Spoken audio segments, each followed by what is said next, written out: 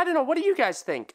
How should I start out these videos? Should I do a, what's up everybody? Or maybe a, hey guys, this is Job with the Cloudy Crew, or, I don't know. Hey guys, what's up? Or, hey, what's up? This is Job with the Cloudy Crew. Comment down below and tell me, how should I start this video?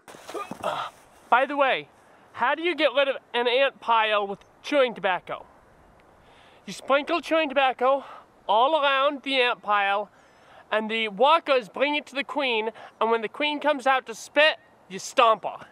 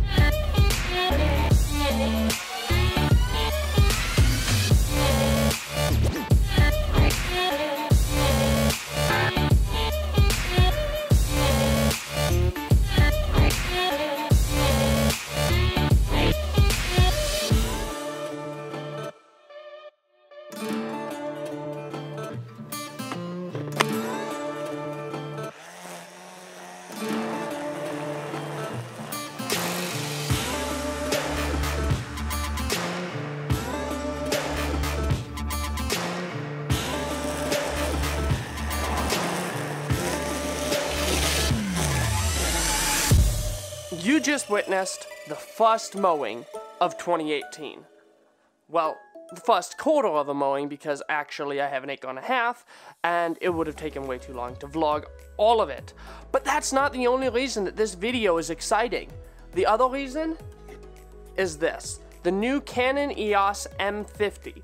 The reason why I got this camera is because there is actually not another camera within this price point that has the specs this thing has. The closest thing to it is the SL2, but the SL2 still lacks an EVF, does not have 4K or 720p. So let's give you a little backstory of my progression in cameras. First, I got a GoPro.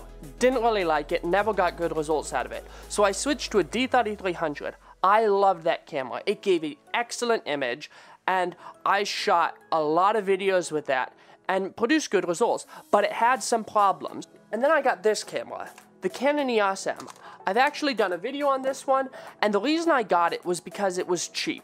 I got it and two lenses for $300, a great deal. They were two Canon mount EFM lenses, the 22mm and the 18 to 55mm. I loved that camera so much that I stopped using my D3300 for anything. The Canon was smaller, easier to carry around in a bag. It gave a good result still, and it had autofocus that I could use somewhat. And after having that taste of the EOS M, I thought, well, I want to get a better camera, basically a better version of this. So that's where this camera came in. It's the EOS M3. I sold my D3300 because I just wasn't using it, and I got this camera. And this camera has been a really good camera for me. But the autofocus just wasn't good enough for me. So in came the Eos M50. Canon's latest and greatest in their mirrorless lineup, and this camera I think is going to be the best camera within its price range. I have not had it that long, so this is not actually a review. This is just sort of my first impressions and why I think you guys should look into the Canon Eos M50. Now, I think there's a lot of misconceptions about this camera. This camera is not meant to replace 4K shooters like the A6300 or the G85. If you want a 4K shooter, this is not the camera for you. This is for people who want to stick with 1080 but then play around with some 4K. This to me is like an A6300 with a flip out screen that doesn't overheat. This is like a G85 that has less cropped 1080 and better autofocus, and it's like a 5D Mark IV in a tiny little package. This camera's not going to replace your G85. This camera's not going to replace the A6300. What this camera will give you is good quality 1080p, excellent autofocus, a mic jack, a flip screen, an EVF, and it's the only camera that does all of those things. If you have any thoughts on this camera, leave it down below. Tell me what you think. And if I'm wrong that there is another camera with a flip out screen, EVF, dual pixel autofocus, mic jack, let me know. Now this isn't the review. This is just sort of a first impressions video telling you that you might want to look into this camera and see if it would be good for any type of video that you're doing. But I am going to be doing a review, so hit the subscribe button and enable notifications so that you know when I am. Stay tuned for more videos in the future.